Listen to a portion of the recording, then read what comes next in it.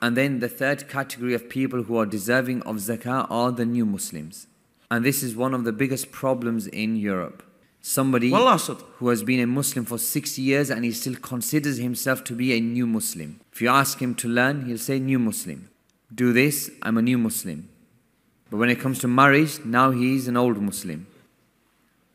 So everything, and this person, he keeps making the excuse that I'm a revert Muslim or a new Muslim. Whereas Sa'ad radiallahu an, 6 years of Islam, of him being a Muslim, and when death approached him, the throne shook.